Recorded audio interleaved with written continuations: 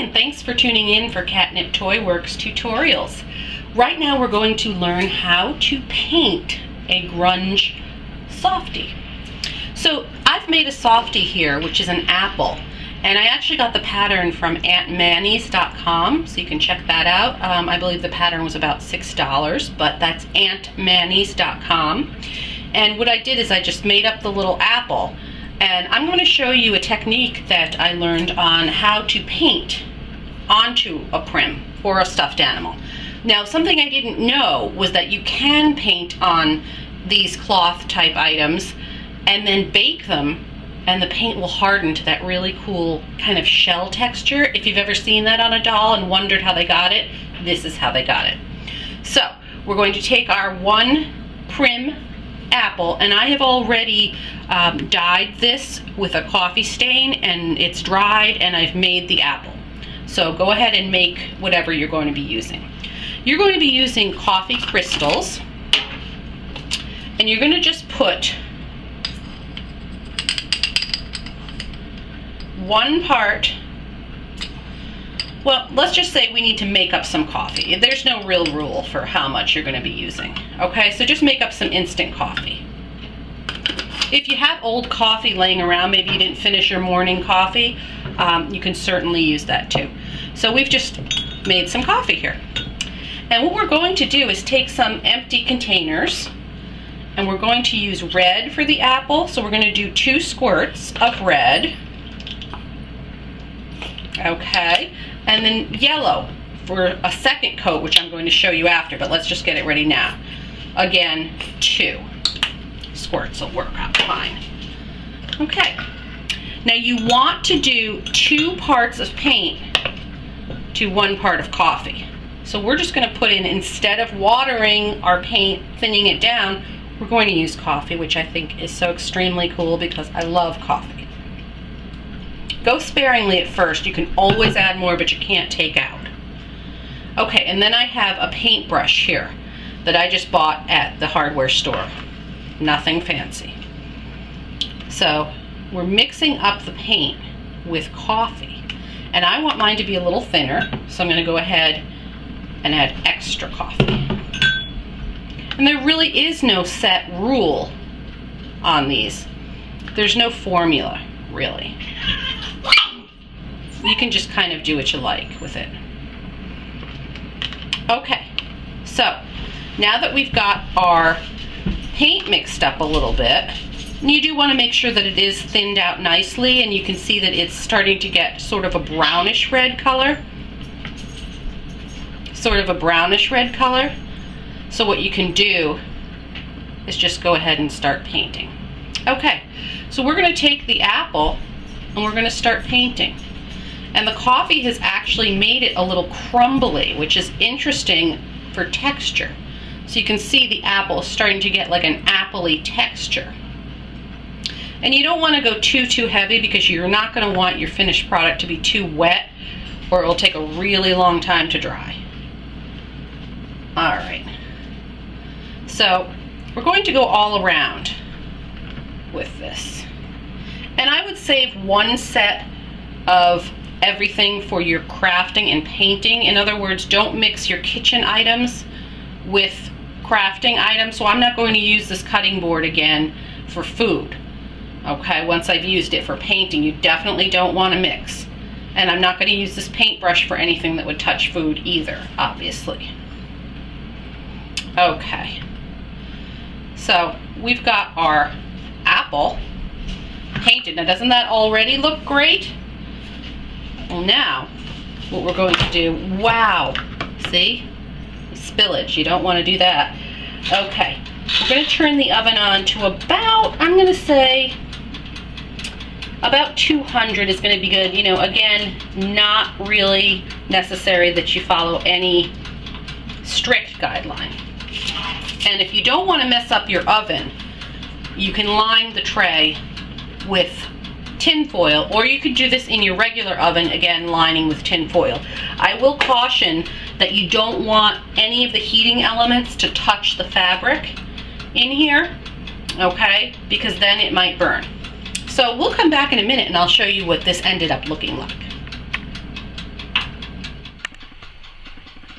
This is a bunny that we made in the last video. You should really go check it out on Catnip Toy Works Etsy page. We think it's really cool. You should really go get one. What is it, Joe? It is a bunny. It's a prim doll bunny. It looks grunge. And it's a dog and cat toy because our pets stole it and they love it. And you could use it as a dog or cat toy. They're really great.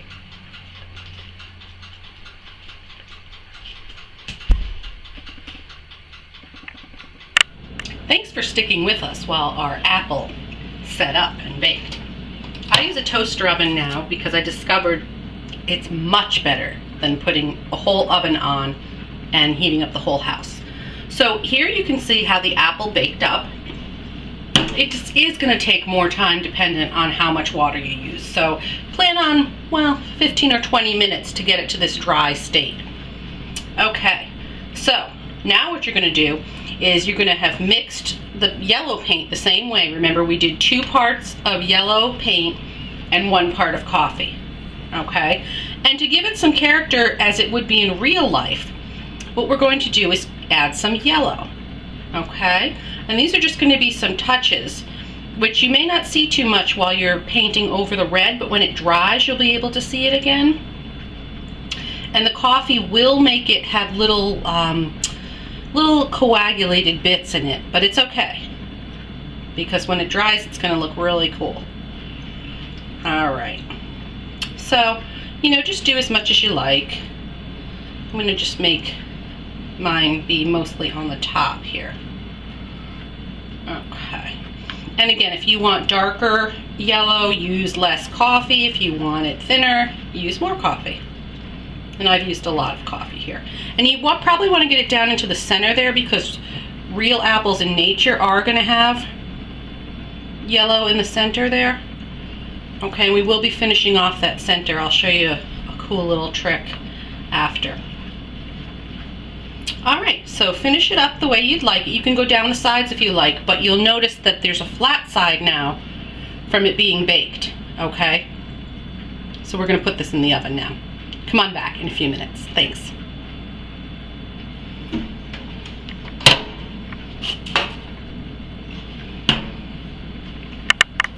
So while our second coat is still baking up in the oven, what I'm going to show you is that you can actually keep the leftover coffee. You don't always have to throw it out, especially if you're going to be making more apples or more painted items.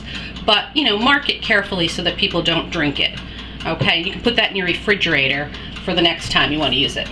And in case you're wondering what kind of paint I used, just plain acrylic is what I used. And you can get these coffee crystals in any grocery store, so make sure they're instant crystals. And you can use, Folgers or any kind. It doesn't have to be this exact kind. Now, one more thing while we're waiting is, if you can find some rusted nails, maybe at a junk shop, or if you have some from a hardware store, what you can do is just get one out and get ready, because we're going to make the stem of the apple out of this. Come back in just a minute and we'll finish up. Okay, so we're back. Taking the apple out, and as you can see, it's dried. And what I want to show you is the last little trick. Take some nutmeg over a paper plate and rub it into the apple. Get it everywhere. This is not only going to make your apple smell good, but it's going to give it that finished texture that when you see things in the store, a prim handmade store, if there is such a one by you, there's one by me. But when you see prim items, they always have that nice, dusty sort of finish, and this is how you can get it. Okay, so do that, and then look what I've got. Got a little nail. I'm just going to stick it in the center, and you can do this with glue too if you want to put a dot of glue on there first to make it stay, but it will stay. And there you go. You've got a gorgeous prim apple.